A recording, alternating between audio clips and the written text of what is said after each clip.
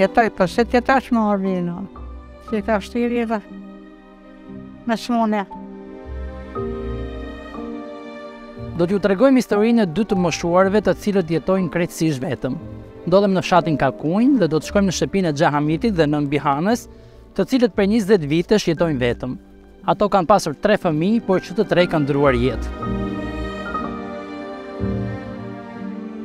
Xhahamiti dhe nën Bihana janë 2 të moshuar 80 vjeçar, të cilët ngrysin ditët e tyre të vetmuar në këtë fshat pothuajse të braktisur, edhe pse shumë pranë Tiranës.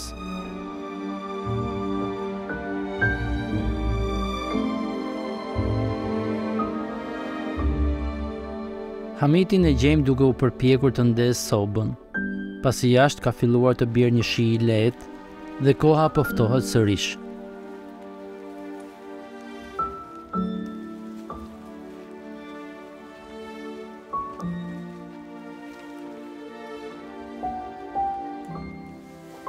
Teksa duart i dridhen dhe këmbët me zje mbajnë, ai arrin t'ia dalë edhe sot me ndezjen e zjarrit, por edhe sa do mundet ta bëjë një gjë të tillë.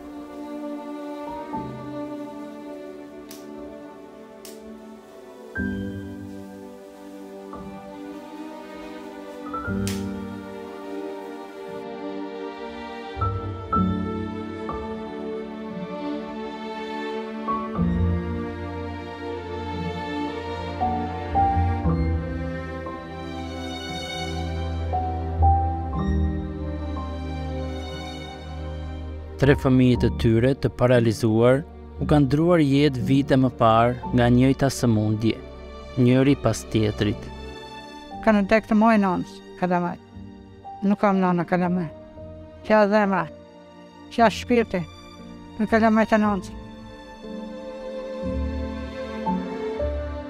E faqë e muar, Allahu që kemi këtu, në nuk e shofim pa e në shef. Ai në manë gjallë, vetëm Zotit. Vetëm për kalamaj të mi që nuk e kam këto.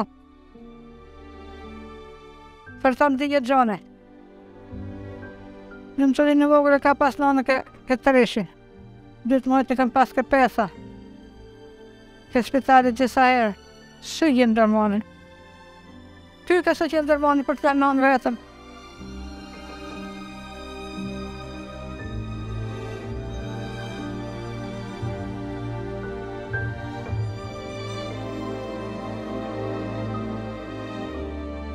Unë shërbeje, sa që më falni, më bo barko me plak. Dhe ngre dhe maja nëna kësho, se ishën gjënaft të ideja në bëf. Ishte hata e mahat ideja vetëm së në bëf. Dhe ngre dhe maja nëna kësho. Ngre njëna ngre tjetër. E në bukën së në qapshin. Tja fot në Shqip. E në nëna jo i poja qap sa mas më nëna në kalamaj. Për qanë. Jo për ty të nëna vukën e për nëna sa mas më në kalamaj. Khoshën një, pa du, këta du, ma ta nuk khoshën një. Se qa duhen? Folë flitnin. Se ishin pak. Herja kuptoj herja. Shpresa e vetme e nën Bihanës është që një ditë do takohet me fëmijët e saj në botën e përtejme. Madje, ajo lutet për këtë. E Zot në qokë e kalamaj të mi. Bashko me kalamaj të mi. E Zot, bashko me kalamaj të mi. Inshallah është të fonë. Që e kam gjua është të fonë. Dhe të tako është. Më fitu e fonë. Dalë të marrë në përdojrë. Po vjen anë janë.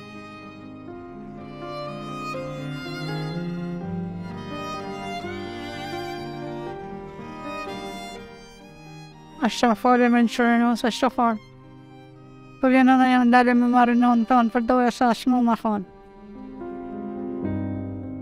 Prej 20 vitesh në vetmi, jetesa atyre tashmë është bërë gati e pamundur. Ata çdo ditë dalin e presin në derë për të parë nëse dikush po vjen për t'i ndihmuar.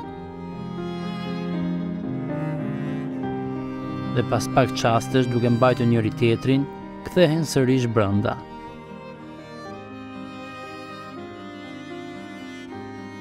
Dy të moshuarit janë të sëmurë, mezi ngrihen e mezi ecin. Jeta I ka sprovuar shumë dhe ka nevojë për përkujdesje. Natën ka lënë e koskash. Ba. Mos kam pik takate me gjimnonë jam maru. Po thash nuk del shpirti. Po shumë I plak më fat muaj natën. Po për që pushoj nuk po më del shpirti, them nuk del. Se më me nëvesh të gjithë. E na e shmun. Në plak po. Po ma shtoj. Ma më bën deret. A është vështirë? A është vështirë. Krupi gjithë. Nuk pëhon për vete. Plakër.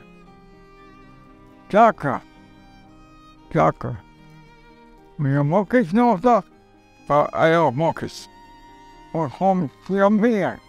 Jam keq të më keq. Ashtu, nuk resha më keq që mua më zote. Ajo më keq. Ato nuk kërkojnë shumë, përveç se një pjatë supë që t'ju mbaj frymën gjallë. Unë jam 79 vjeç. Mos kam mundësi me punu me harë në ti vetëm. Pas më bo njeri. I du gjellë. Nuk ka të buka vetëm me djahë se unë djahë në të djahë në drejtë, djahë në darë. Në më atat me jetë pas shbadja. Unë kom nevojër biri nënës. Që në boj një gatim për tangën me daj në robë. Vetëm për pjetë supë jemi. S'kam nevojë tjetër mo. I ka fshat bukë të në. Dhe të më një plaka. E kemi nevojë për robë. Nuk I robit me që bërë. Nuk robit me që bërë. Se më ashtë shiu, një laqë. Nuk e di. Nuk e di që kom.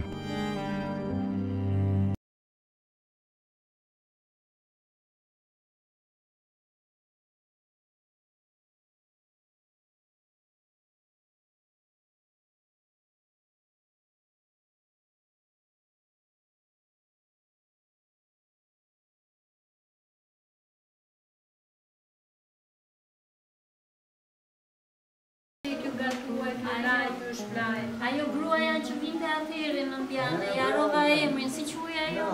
Vitoria. Vitoria, Bargë. Ata deshme. Të po përpiqemi inshallah. Për këtë që ajo vi përsëri. Për gjithë muaj që ka pas në mund kanë më shumë muaj. Për atë dhe për ty, inshallah na ndihmon Zoti të bëjmë diçka. Me shpresë se Zoti të më ardhur që të bëjmë diçka. A ka ndonjë karike që të ullet? Ka. Të sjellë ato karikën e vogël në Tiranë?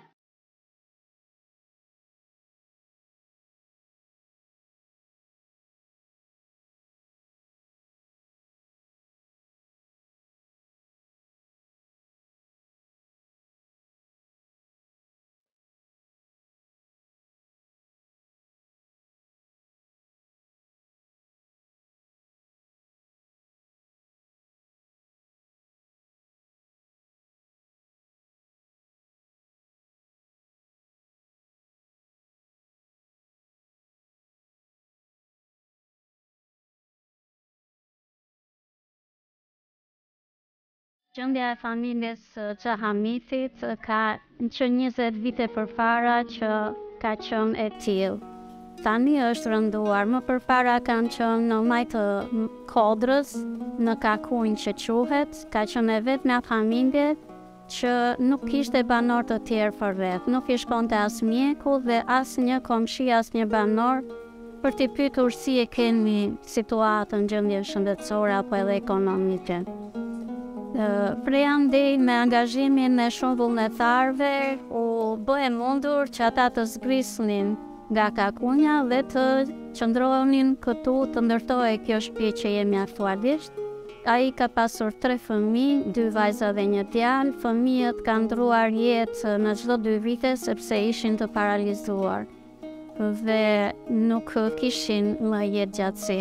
Tani në këtë kohë që jemi aktualisht, gjendja e tyre shëndetësore është rënduar shumë, kanë kaluar kaq vite, kanë vuajtur shumë, janë shumë të sprovuar Tani gjendja e tyre thërret për ndihmë, sidomos për mjekun, për një njeri që të kujdeset për të ushqyer, për t'i pastruar, për t'i qëndruar pranë me një fjalë të mirë dhe me gjithçka që nevojitet moshës së tretë. Zgjidhja e duhur për këtë rast që neve po trajtojmë do ishte që të gjindej një grua dhe të gjindeshin donator që të mund ta paguanin këtë grua të kujdesej për ta prindër.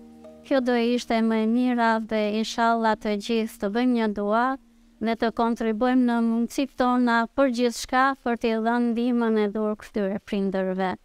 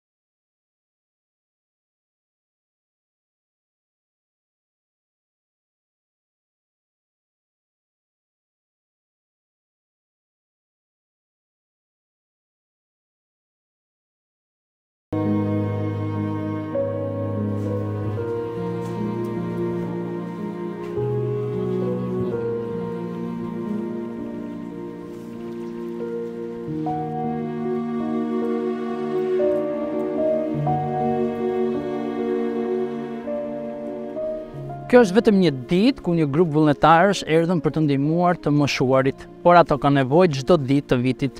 Ka nevojë për ushqim, për gatim, për pastrim, ka nevojë që dikush të kujdeset për ta.